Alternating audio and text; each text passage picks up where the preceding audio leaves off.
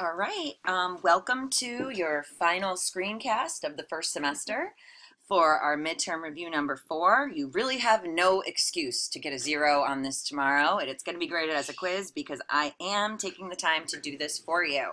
So anyways, I don't know how many times I could say or how many different ways, but when you square something, it's multiplied by itself. So x plus 5 squared is x plus 5 times another x plus 5. And the only way you can accurately multiply those is by double distributing. X times x gives us x squared. X times 5 gives us 5x. And now we have to work with the 5 in the first binomial. 5 times x equals 5x. 5 times 5 equals 25.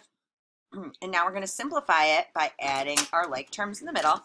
X squared plus 10x plus 25. That is the only correct answer, choice 1. The common mistake is choice 2 and forgetting to double distribute. Please do not choose choice 2. All right, number 2, Jenna manipulated the equation for x plus 7 equals 10 by adding negative 7 on both sides. It would look like this if we were to do it. And what allows us to do it? We need to know these properties. It is 2, the addition property of equality. Number 3, Jody's older brother is only 3 years less than twice Jody's age. If the sum of their ages is 30, then which of the following is the age of Jody's brother? Well, there's 2 unknown ages here, Jody and her brother. Who do we know the least about? We're describing Jody's brother's age, so we don't know anything about Jody. So she is the one who gets the plain variable all by itself, x. And then we're going to use x to describe Jody's brother's age, which is 3 years less than twice Jody. Well, 3 years less means it's something minus 3. And what are we taking 3 away from? Twice Jody's age, which is 2x. What's important here is they're saying that the sum of their ages is 30. So sum means we add, so that's going to be x plus 2x minus 3 equals 30. So we're going to solve, combine our like terms. 3x minus 3 equals 30. You're going to add 3 to both sides to get 3x equals 33. And we're going to divide by 3 to get x equals 11. Now that's not our answer. And the tricky part is that it's there. So it looks like it's the right answer. And if you're in a rush, you're going to see 11 and just choose choice 2. But that's not it. We're not asking for Jody's age. We're asking for the age of Jody's brother. So you need to take that 11 and substitute it into the expression for Jody's brother's age.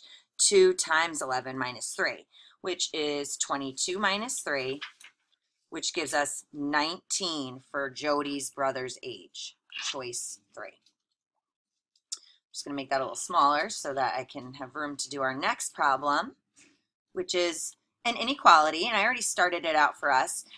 I noticed that my students' favorite way to solve a problem that contains a denominator or a fraction is to just get rid of that fraction by multiplying each term by the common denominator. Since there's only one fraction here, we're just going to multiply by the denominator of 3. You want to make sure you multiply each term by 3 though. So this negative 2x over 3 is a term, 7 is its own term, and 15 is its own term. So when we do that, 3 divided by 3 gives us 1. So that leaves me with, I'm going to just bring it over here, negative 2x plus 21 is less than 45. And then we're just going to continue to solve. Subtract your 21 on both sides. Negative 2x is less than 24. And we divide by negative 2. And you've got to be really, really careful. Remember, something important happens when you divide a negative when you're working with inequalities. And it's that we flip the symbol. So it becomes x is greater than 24 divided by negative 2 or negative 12. So choice 1 is your answer. Number 5, which of the following intervals is equivalent to the statement negative 3 is less than x is less than or equal to 9? You've just got to memorize your interval notation. When it's less than and there is no equal sign, it's a parentheses. When it's less than or equal to, it could be equal to that number, so we have to use something different to represent that, so we use a bracket. Remember, I talked about one way to remember it is you can make an equal sign out of a bracket, and that contains an equal sign. So there you go. Hopefully that helps. And that is choice number 1. All right, number 6, which of the following compound inequalities is not true? Be really careful with the wording here. So we're looking for the one that's false. That is not true. And statements, in order to be true, both statements need to be true. Or statements, in order to be true, only one statement needs to be true. So for number 1, 5 is greater than 3. Yes. 10 is less than or equal to 10. Yes. They're both true, so that's true. So it is not choice 1. Number 2, -6 is less than -1. True. 6 is greater than 1. True. They're both true, so that is true. Moving on to or statements where only one needs to be true to be true. Number 3, -5, is that less than 2? You bet. 6 is greater than 10? No. But it's an or statement, so only one needs to be true to be true. So it's not that one. Remember, we're looking for the false statement. All right, so for number 4, hopefully it's it. Is -4 greater than 2? No. Is 3 less than 1? No. So both are false, which means it's false, and that is our answer. Moving on to the next page. Given the graph of h of x shown below, over which of the following intervals is h increasing? Remember, increasing is when we are going up from left to right. So here we are, highlighted in blue, we're going up. Think about climbing a hill as we go from left to right. What x value starts the process of going up? When x is -3, that's where we are right here at -3, and, ooh, not there. We stop increasing here when x is +1. So -3 to 1. Now, at these 2 points, -3 and 1, we're not actually increasing or decreasing. You're not going anywhere. You're staying still. You're only increasing from after -3 up until you hit that +1. So that's why when we write it, we use only less than signs and not less than or equals to signs. So our answer is choice 2.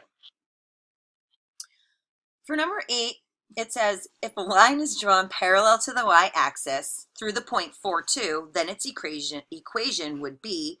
Now, when we're describing it, I think it's good to make a sketch, as I've said. So here's my sketch with an xy axis, and I put the point 4, 2 on there. So here's our y-axis.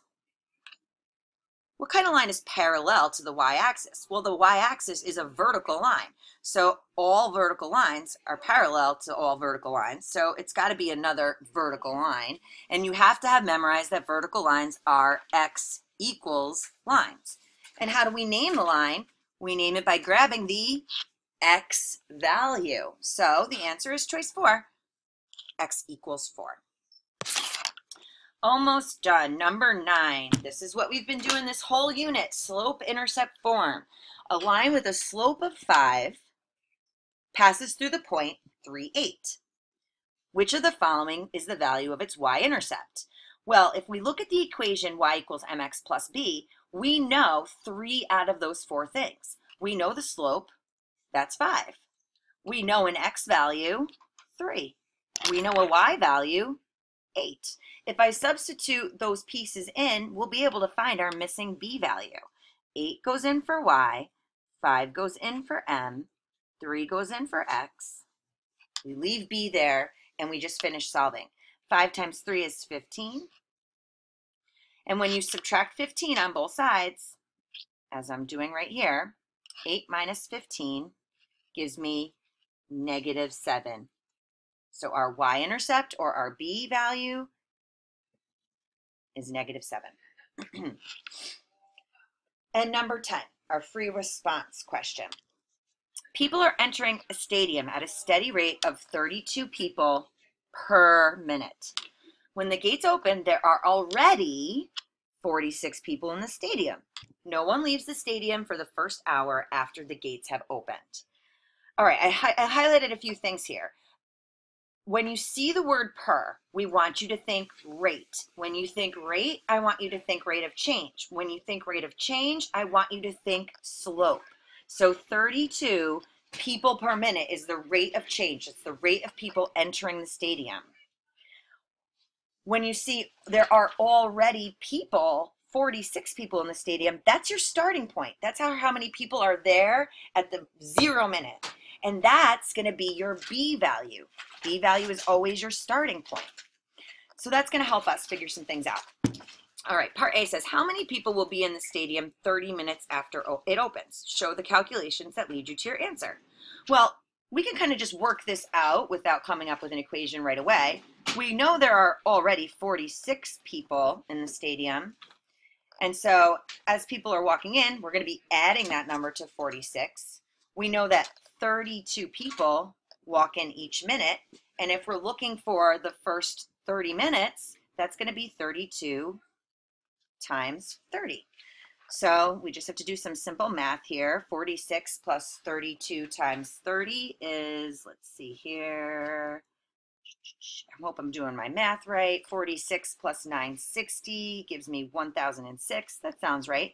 So after the first 30 minutes, there are 1006 people in the stadium. Well, let's take what we just did and translate that into a linear equation. Now we got to be careful. This is really important for the regions. When they tell you to use a specific variable, you could have a correct equation, but if you don't use the variable they're telling you, you won't get credit for that. So we need to make sure we're using the variables they're talking about here. B says, write a linear equation for the number of people as a function of the time in minutes. And they want you to use N for number of people and M for the time in minutes. I want you to think to yourself, time in minutes is your input. That's going to determine the number of people. So that's our X value. And then the number of people is our output. So that's really your Y value. So if we're looking at a linear function and we want to set it up in Y equals MX plus B form, we know that Y is N. We know that M is our rate of change, which was 32 people per minute. X is M, the number of minutes, and B is our starting point, which is 46 people. So there is our equation, which is basically what we did in part A without an equation. And part C, after 1 hour, no additional people enter, but some start to leave. If it takes them a total of 4 hours to leave the stadium, what is the average rate at which they leave in people per hour? Show the calculations that lead to your answer. Well, first of all, we need to use the equation we just wrote to find out how many people are in the stadium after 1 hour. So I need to substitute something in for M, time. So N equals 32 times. Now they told us an hour, but our equation is involved with minutes. So we have to convert 1 hour to minutes. And so 1 hour is 60 minutes, and that's the number we're going to use. And I worked this out beforehand, so I'd be ready with my answer. When you do that simple math, 32 times 60 plus 46, you get 1,966. So that's how many people are there after 1 hour. Now they start to leave. So 1,966 people are leaving. And it takes all of those people 4 hours to leave. So what we have to do now is just divide 1,966 by 4, and we get 4 goes into 16 4 times, 3, 9, 4 goes into 6. Oh dear, I'm gonna have to bust out a calculator to do this math. All right, now I'm back.